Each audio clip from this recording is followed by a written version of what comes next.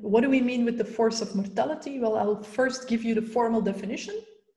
And as a question right away, I'm going to ask you, if you listen to my explanation of this force of mortality, try to think for yourself.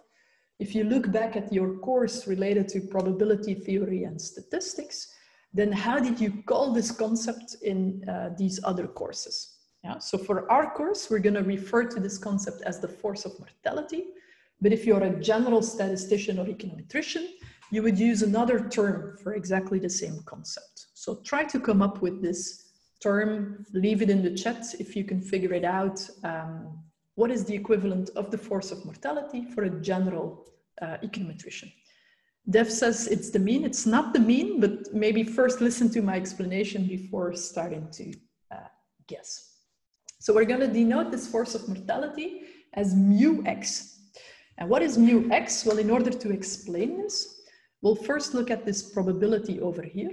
So this is a conditional probability. It's the probability that given that a newborn reaches hx, what's the probability that she will die right after reaching hx? So she will die before reaching hx plus dx. And we're going to use this dx as an infinitesimal interval right after the hx, right? So the probability that you see over here is, given that you reached hx, what's the probability that you're going to die right after reaching this h? And what we're going to do is we're not just going to work with this probability, but we're going to divide this probability by the length of the interval after hx that we're going to consider. So I'm dividing by dx, and I'm taking the limit for dx going to 0. So I let the length of this interval become very small. So how would you call this in general econometrics or statistics? That's my question for you. We can play around with that while I'm leaving for your educated guesses.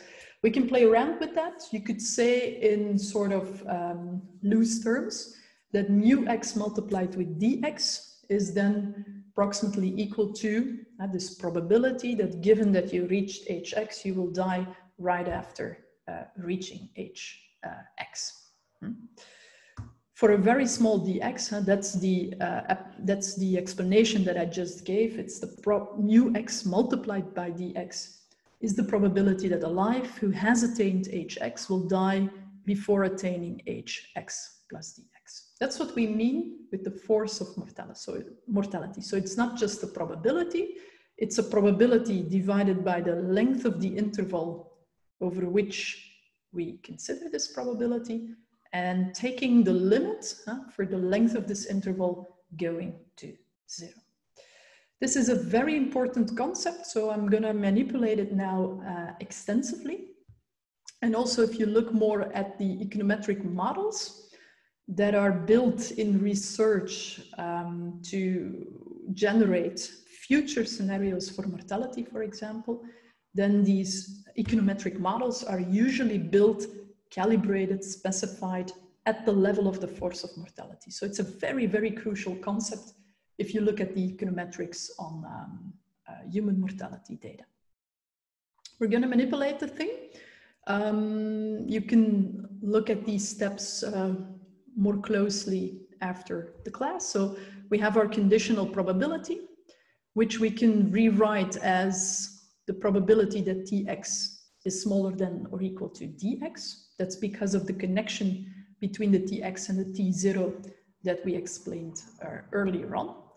And of course, the probability that Tx is less than or equal to dx, that's 1 minus the survival function of the x-year-old evaluated in dx. This step, that's the connection between my CDF of dx and my survival function.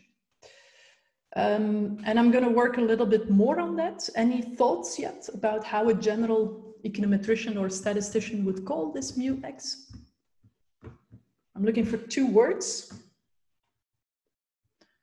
It's not the CDF, it's not the survival function, it's not the expected value, it's not the variance, it's something else. Okay, we give it a little bit more thoughts. So let's work more,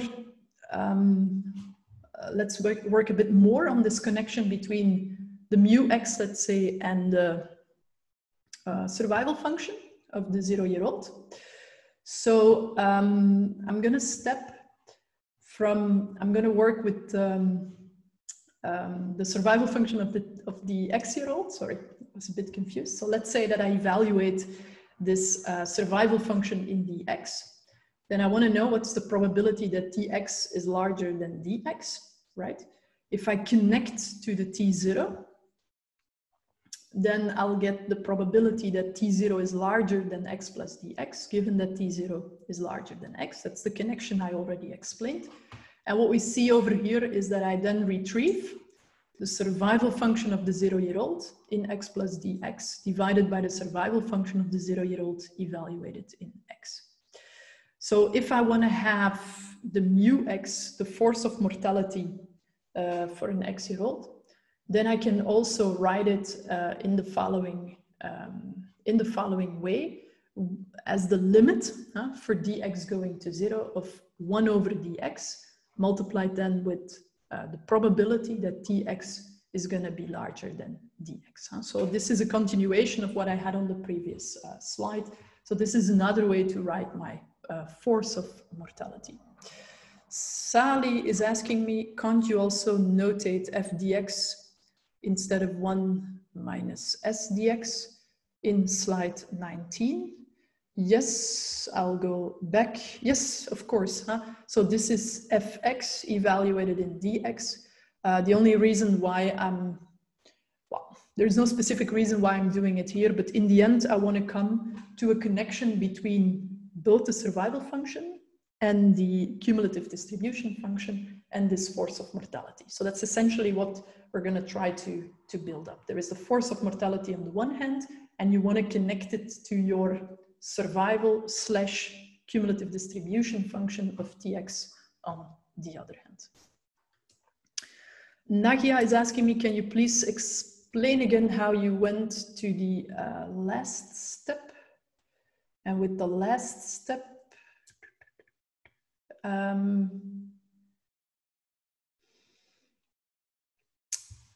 I think what you mean is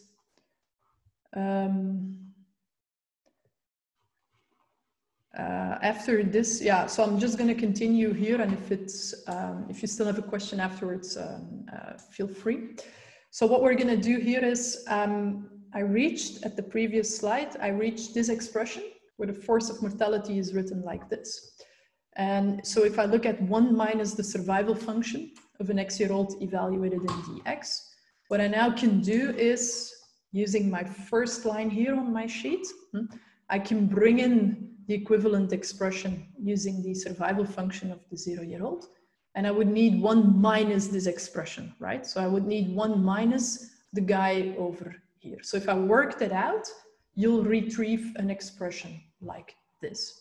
So we see that the force of mortality of an x-year-old can be written like this. And now, of course, another question for you. What do we recognize over here? If I look at the limit for dx going to 0 of the expression that you see over here, how would you explain this limit here?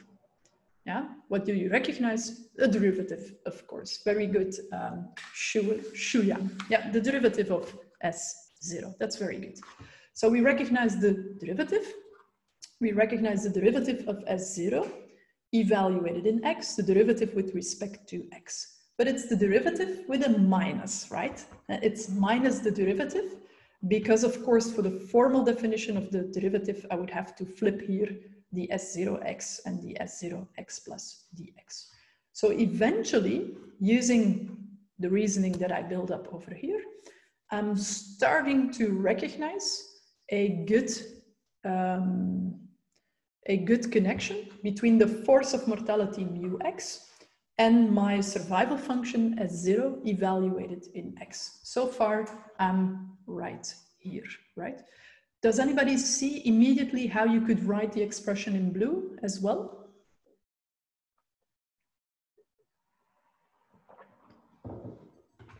As the derivative of,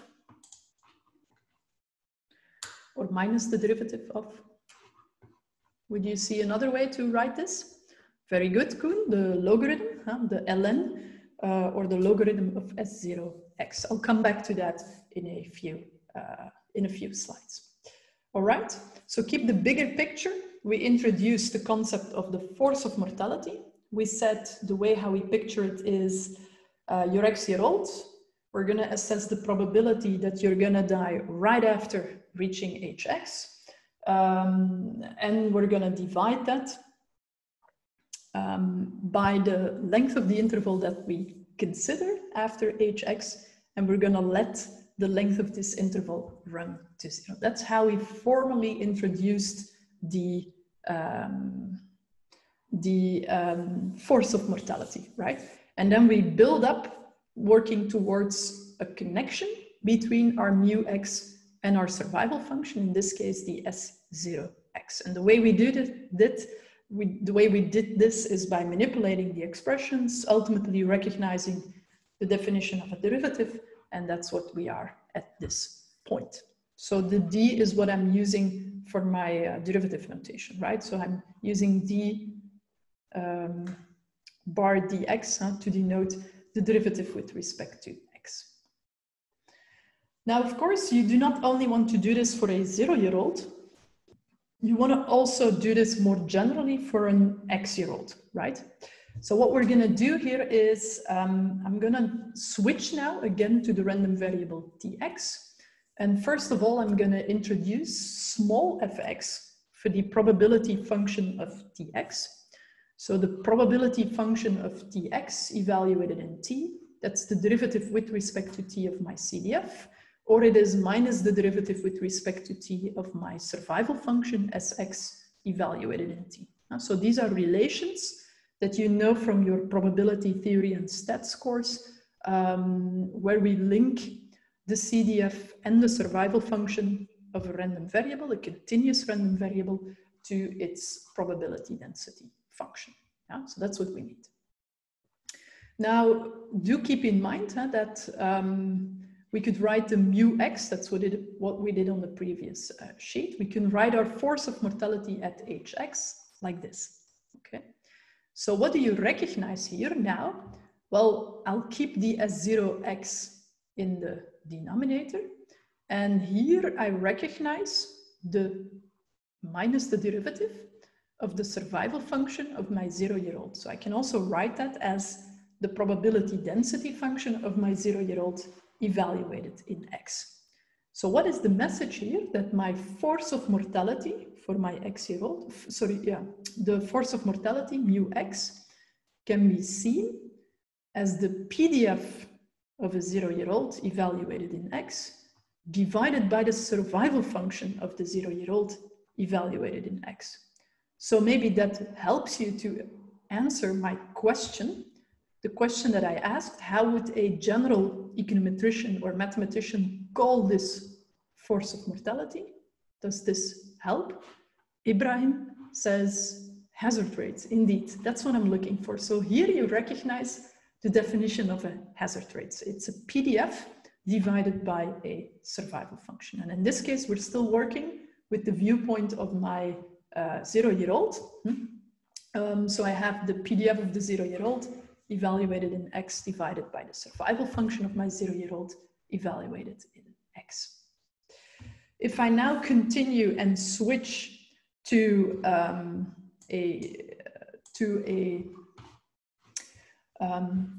the force of mortality that comes with the random variable tx, then now I'm going to use the notation mu x plus t. And I'm going to keep the x as fixed. That's the age that I reached. And I'm going to consider the t to be variable. So the t is going to evolve over time. So I'm taking the viewpoint of an X-year-old now, and I want to know what's this force of mortality for this X-year-old in time point t. So the way we're going to do this is by recycling our earlier definitions. Mu x plus t is then, and the only thing I did here is I really copied what we derived earlier on, but earlier on the x plus t was just x. Do you remember? So earlier on I was looking at mu x and I have here just an x, not an x plus t. So now the only thing I'm doing is I replace the x with an x plus t, and I also replace it here, the x with an x plus t. So I'm going to work with these expressions. And first of all, I'm going to note, well, the x is fixed, and the t is the variable that is evolving, right? So this derivative is with respect to t, because x is fixed, right? So I'm looking at this expression, and I'm going to use my multiplication rule. So Koen, here you see a first application of my multiplication rule. I'm able to rewrite the survival probability of a 0-year-old in x plus t. I'm able to rewrite it as a product of these two survival probabilities. So S0 evaluated in x and Sx evaluated in t. Now, of course, this first guy is not depending on t, so I can put this in front of my expression, and I'm left with the derivative with respect to t of the survival function of an x-year-old evaluated in t. And what you see over here, if you once again use your multiplication rule, you in fact recognize here 1 over the survival function of the x-year-old evaluated in t. And putting this all together, because minus the derivative of my survival function is my PDF, right? My PDF, my probability density function of the x-year-old evaluated in t, I again retrieve my definition of a hazard rate. I retrieve the fact that the force of mortality for an x plus t-year-old can be seen as the PDF evaluated in t divided by the survival function evaluated in t, right? So this is, once again, this force of mortality and the fact that it's in general statistics or econometrics would be framed just as a hazard rate. These are two important concepts which will help us to develop a further connection between the survival function and the force of mortality.